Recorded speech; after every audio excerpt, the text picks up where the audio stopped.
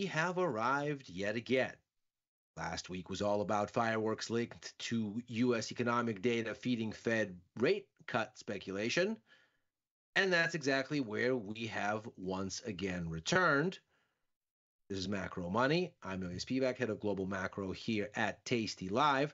And we are going to focus today, shock of shocks, on US inflation data that is coming up here in less than 24 hours, because once again, it will inform that very conversation. So what we are looking at here then will be initially a look at why this stuff matters. There is, of course, as ever, some debate as to whether there is, in fact, a level of significance to this information relative to market outcomes. We'll confirm that here in just a second, and then take a look at what the numbers might actually do for stocks and for other major assets. So let's kick off with that little bit of stage setting. So this is a chart that viewers of Macro Money will be very intimately familiar with. This is the outlook for Fed rate cuts this year in the gray, next year in the yellow, the sum in orange, and in the blue, of course, the S&P 500 as a measure of overall market sentiment. And you can see here with the naked eye that initially, when we start having this conversation last year in late October, early November, as the Fed signals it is done hiking rates, there is an inverse relationship between policy expectations and Fed implications for the market. So as you get more rate cuts, stocks get happier and go up. It flips at the turn of the year, where fewer rate cuts, nevertheless, are consistent with rising markets. It flips again right around late April, second half of April, early May, where more rate cuts means stocks are higher. And then it flips again in July, where more rate cuts sees stocks go lower, both here, of course, and here. So the temptation is to say that really there is no relationship here, that one thing is doing one thing and the other is doing the other.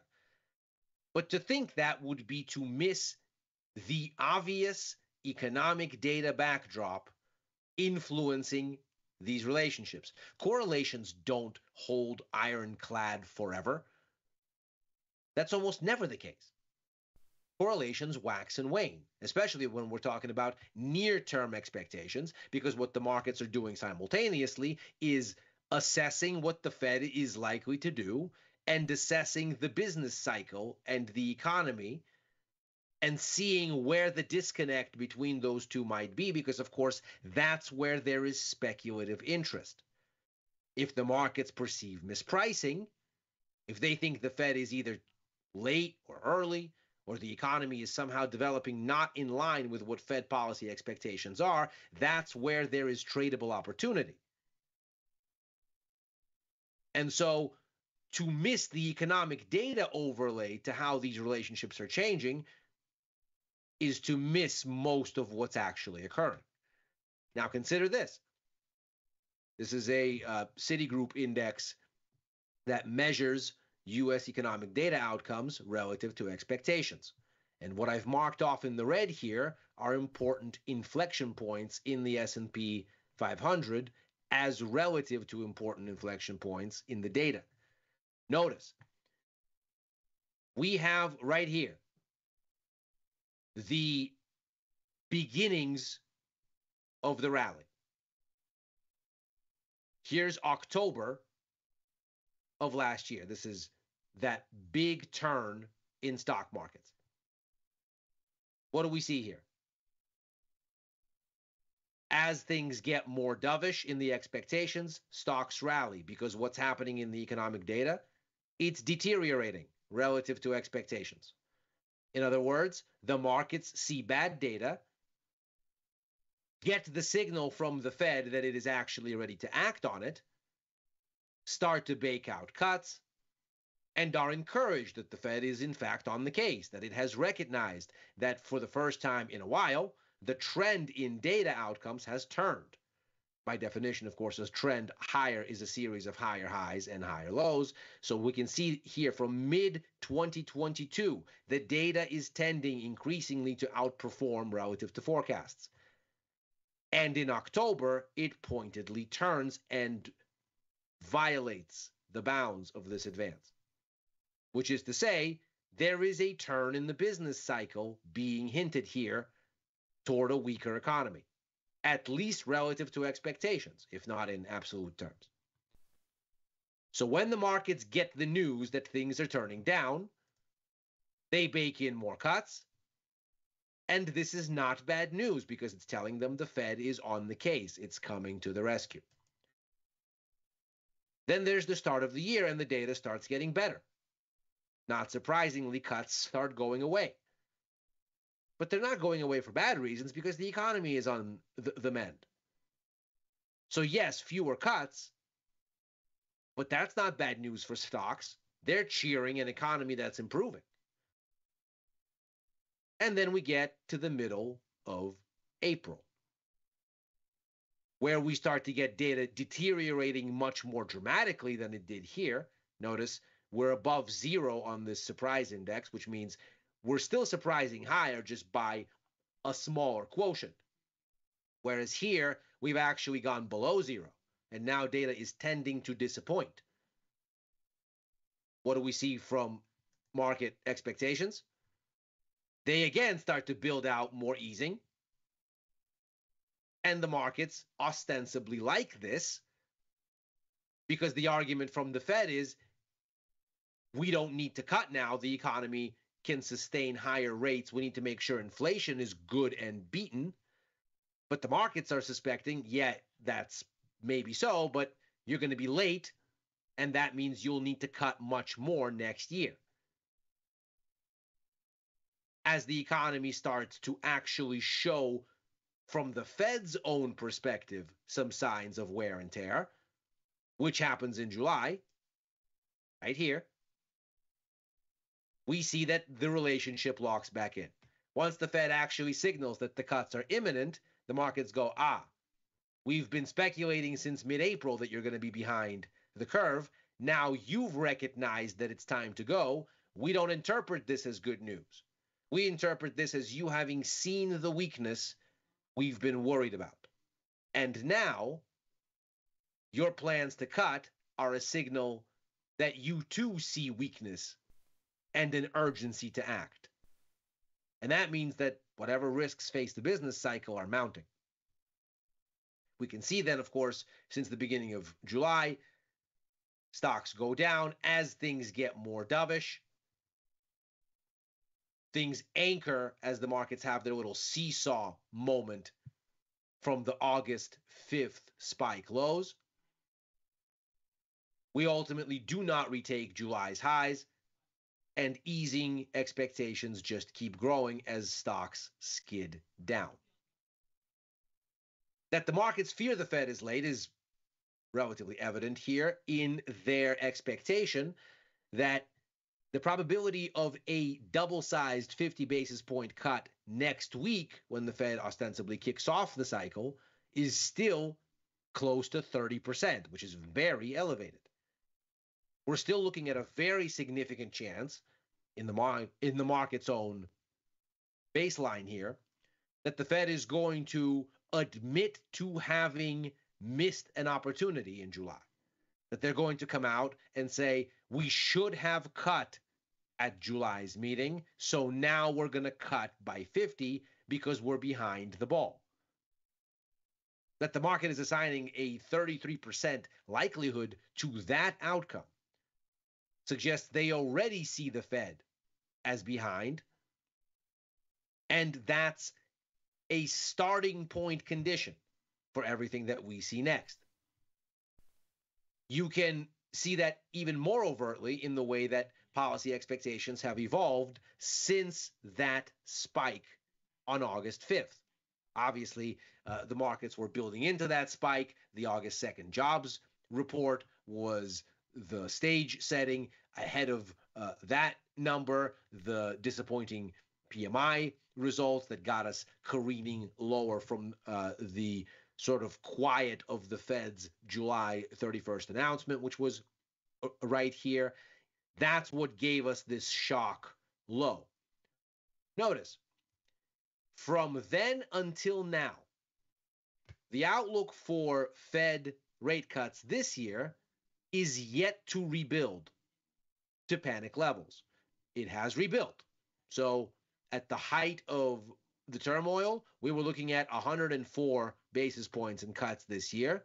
That's ostensibly the market's measure of, oh no, emergency. We've since narrowed to 75, come back to 91 as the markets have come back down again. So we've yet to reclaim panic levels. But look at what's happened to 2025. Not only are we through the panic levels, but by a significant margin. During the panic, 105 basis points baked in for next year, now 136, giving us a cumulative tally that is adding an entire additional rate cut.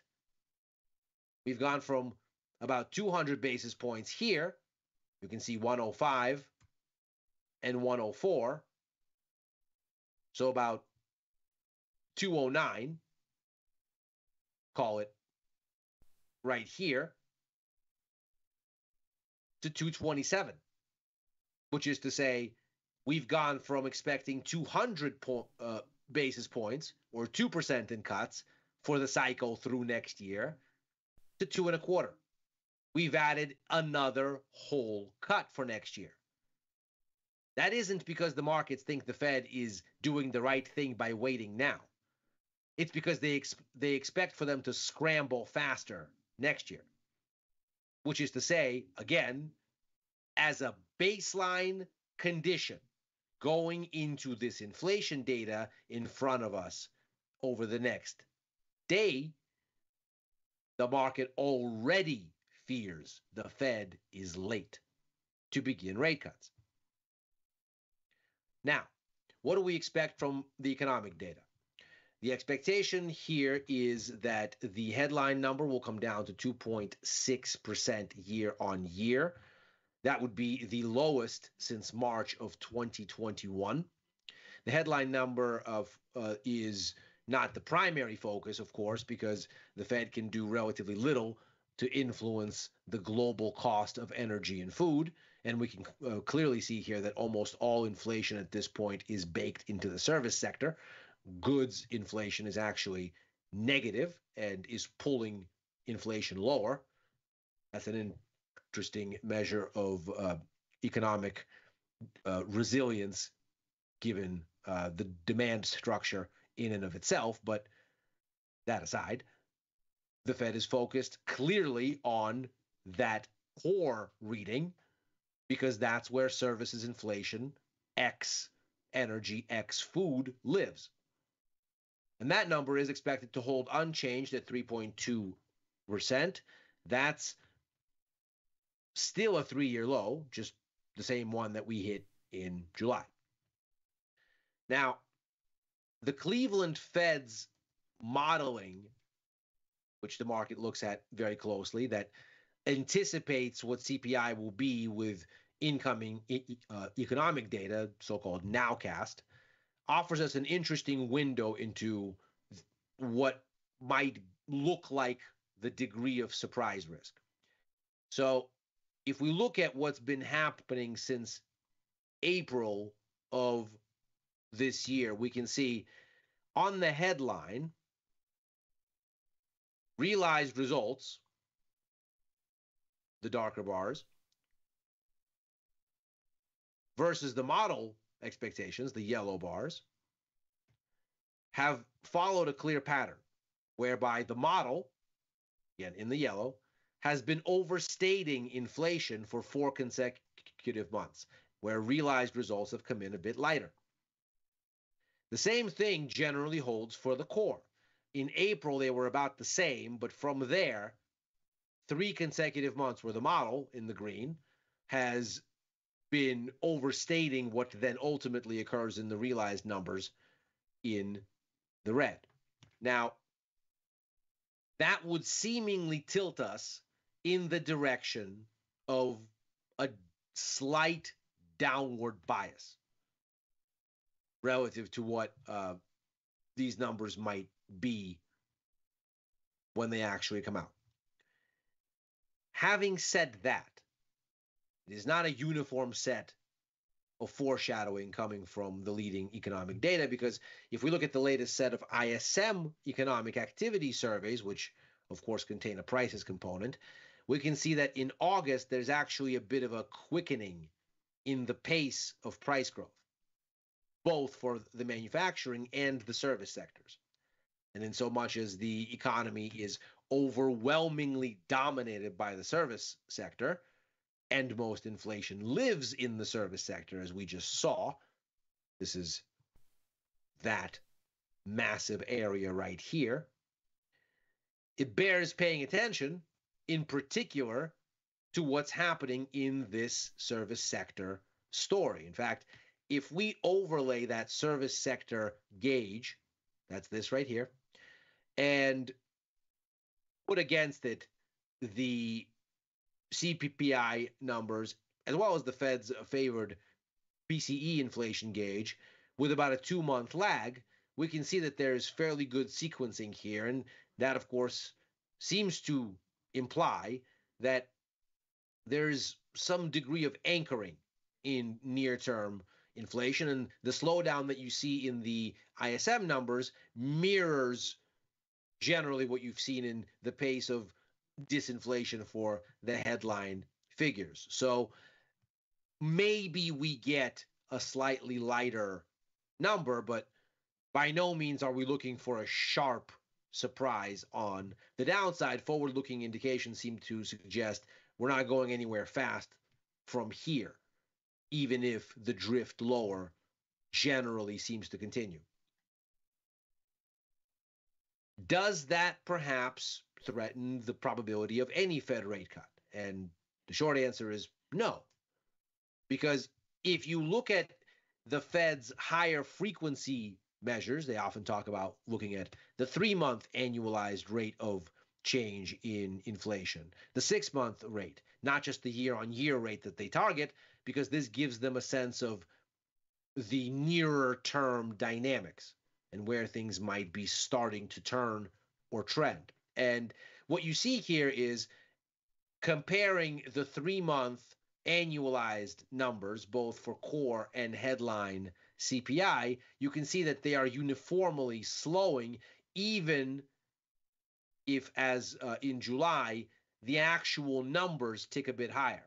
So you can see in July, month-on-month CPI actually had a slightly larger rise than this decline that we saw in the headline and the almost decline, certainly very small increase that we saw in the core.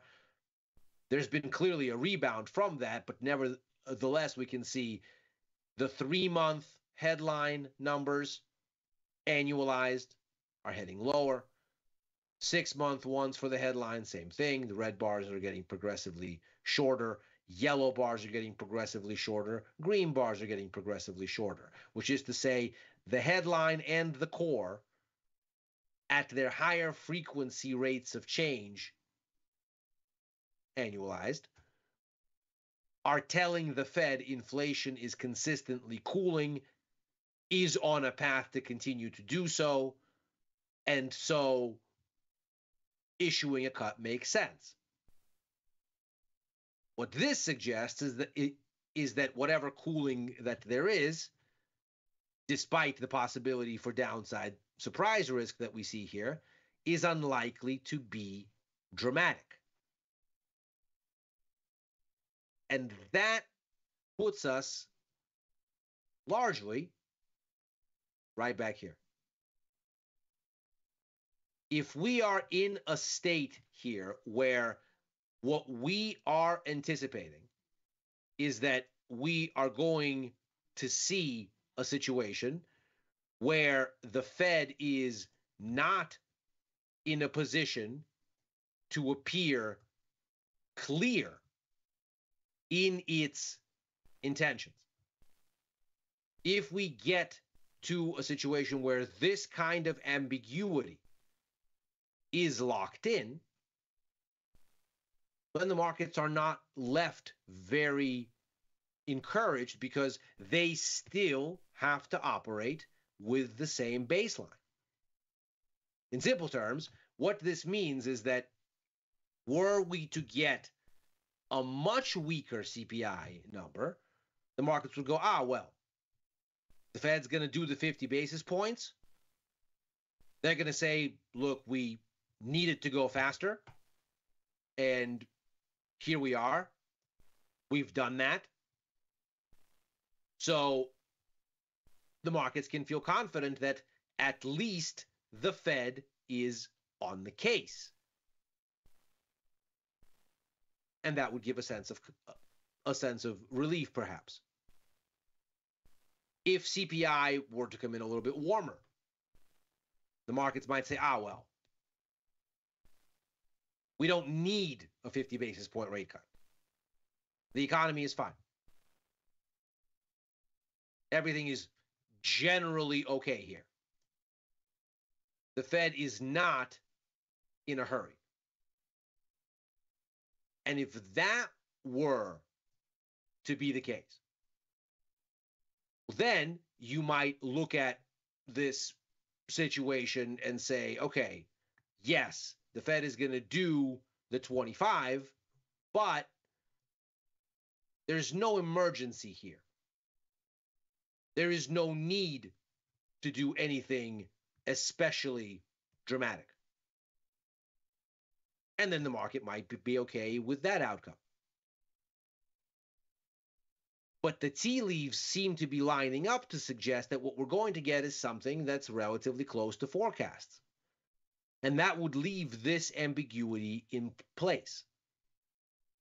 And if the baseline is, as we can see right here, that the market already thinks the Fed might be behind the curve, then ambiguity is a bad thing, especially left unresolved with nothing else to really go on until the Fed policy announcement next week. And that might well be negative for stock markets, if only because they might be encouraged to de-risk, having become no more convinced that either the economy is developing in line with the Fed's slow walk of stimulus, or the Fed is adjusting its pace for an economy running away from it.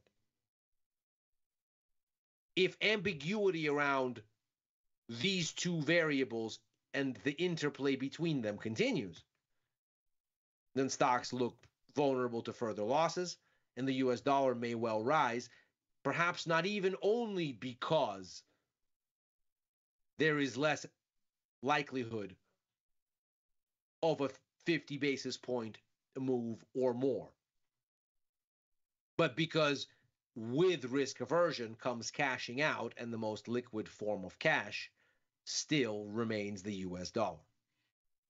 So defensive markets will tend to cash out that way, and of course into the yen as well, with some unwinding of carry exposure still on the board.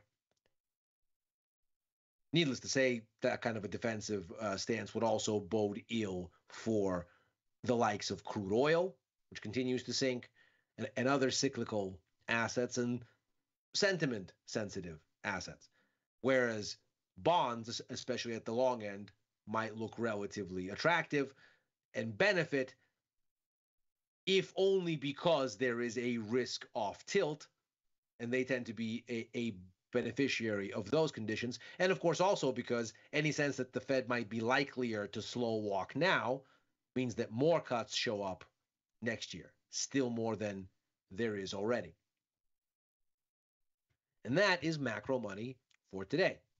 as ever, we are here Monday through Thursday, right after overtime, a show that I co-host with Chris Vecchio and Dylan Radigan, looking at the Wall Street close and where things might go therefrom.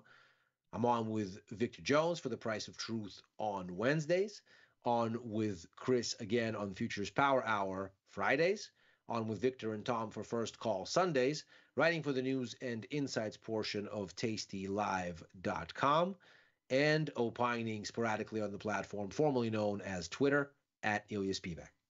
Thanks very much for joining. Good luck out there. Macro Money's back tomorrow.